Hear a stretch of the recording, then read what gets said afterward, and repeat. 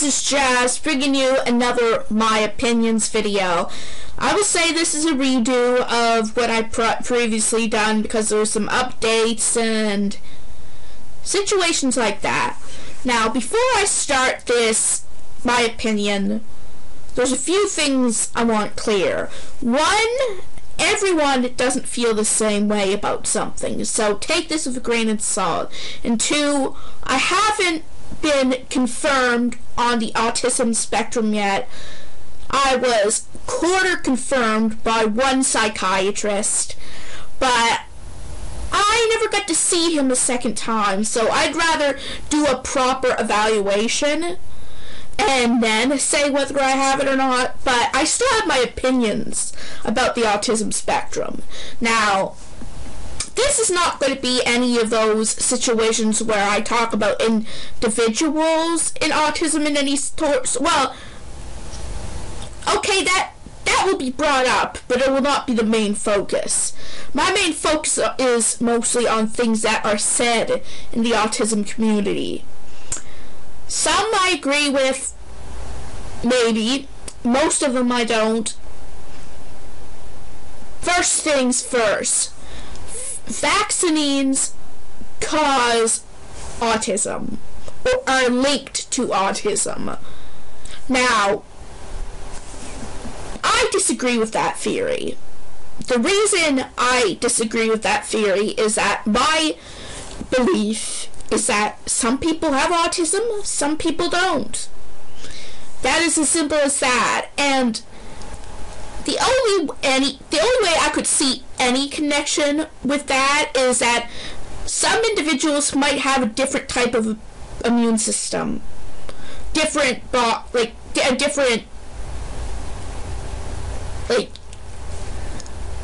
everyone's body is different. That's the best way to say it. Maybe some people can fight off this connection, or most people can, I guess, fight off this connection, and some people can't. But I don't even think that's true. But that's the only way I could see any link to it. It isn't the vaccine's fault. It is just not. Alright. Second thing, but probably one of the biggest peeves of this to me, next to the last one, you don't look autistic. Okay, now, I know some people might try to say this as a compliment, but even with that said, it shouldn't be said, because everyone is different. Everyone on the spectrum, anyone in the whole world is different. So just because someone may not be flapping their hands or have a monotone voice or has just a set look on their face does not mean they're not on the autism spectrum. There are some individuals that some males that have high-pitched voices but have social awkwardness. And one big thing to show and to say about this is that male and female autistics are different in a lot of ways. But same thing goes. Some males are extremely high functioning and you may not know, but they still have it. But my point is, let's just say someone was looking at the monotone voice thing. That would not apply to females, because females usually have a hoarse or a childish voice. Sort of like myself. So, that's one thing. But even with that said, you can't just look at someone and judge whether they have a disability or not. I know, as I said, I know some people mean it with a good intention, or saying, oh, you look really well together. But if you were to comment an individual on the spectrum, just say this: you are very well put together for someone with autism, or you are really good at this. Don't say you don't look autistic, because a lot of people, especially parents and individuals, take offense to that. I'm not saying everyone does. Some people are good-natured about it, and that's fine. But that really isn't, in my opinion, an appropriate thing to say. Because some people may actually have the look, but not everyone, and the majority of them don't. So, just think before you say that. Or think of another way to say it, without putting any offense to it. One of the final things that bugs me about, like, things that are said, I'm so sorry. What a sin. Like, really?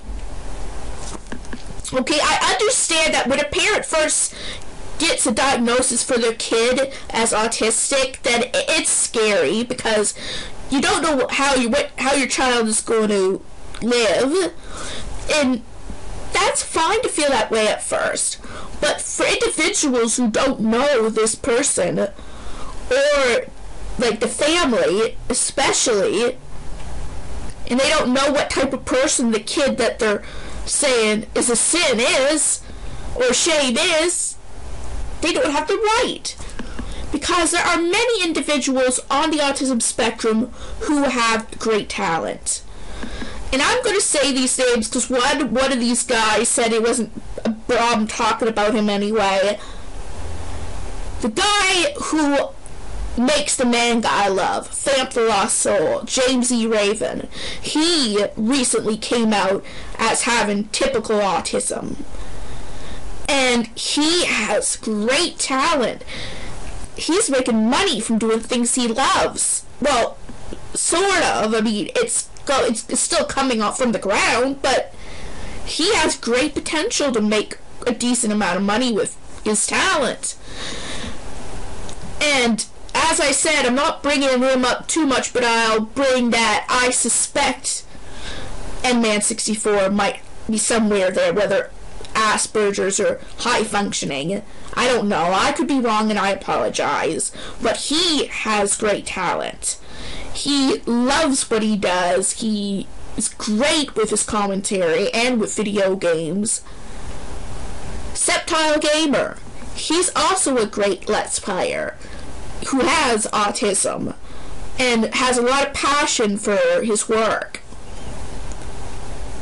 The guy, there's a sim, I think it's Shrill Simmers. He does a whole bunch of stuff on Sims. He has autism. And he brings himself out a lot in his videos. The Mysterious Mr. Enter. He has Asperger's syndrome. And yes, some people may say, oh, that is not autism. You know what, guys? That's another thing I'm adding to this list, a mini segment in here. No matter what you say, it sort of is. Yes, it may not be in the definition anymore in some areas, but people who have been diagnosed with this disorder and been told that it was a form of autism are now like being blatantly lied to. So, in my opinion, it always is a sort of it. A much higher functioning form of autism, but it is. But he does amazing work with reviews and countdowns on cartoons and even some animated cartoons. And trust me, I model from him in a way, just like I model from Manga 64. I don't blatantly copy his style, but I look up to him as a Let's Player. So, some people in general I look up to, and so you should not just say, I'm so sorry, what a sin, this is a tragedy. Because, yes, there are some individuals with autism that aren't so lucky. A majority of the community have some sort of talent. Another big person I'd like to talk about is Carly Fletcher. I can't pronounce her last name, Carly Fletcher. She, for 11 years of her life, was labeled as not only low-functioning autistic, mentally slow, I'm not saying the R word, like it is the R word, incapable, she turned out to be one of the most brilliant individuals you could meet. All she needed was a way to communicate, which was technology, the computer. And her parents always loved her, but especially once her coming out, she's gifted, and she isn't a sin. So even those who are nonverbal can have potential. So you shouldn't just, before you say something like that, at least think in mind, how does the parent feel about it? Because they could see their child as a gift with potential.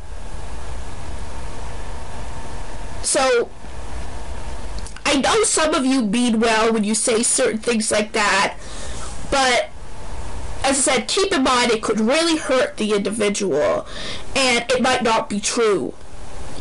So someone with autism has plenty of talent, can be empathetic, just is handled differently. Some can even find a significant other. Not everyone maybe, but some can. They can do almost anything anyone else can do with just a bit of assistance. Me, I know I am talking a lot for myself, but I know far more individuals on the spectrum who have great potential, are leading great lives from what I see, and one whole spectrum should be judged for one whole spectrum. That's why they call it the spectrum. So that is just my opinion on all of it. So anyway guys, if you enjoyed this, my opinion, give it a big thumbs up. I make videos every single day. If you're new to this channel and you like what you see, please subscribe because it would help me a whole lot. And I will see you guys in my next video.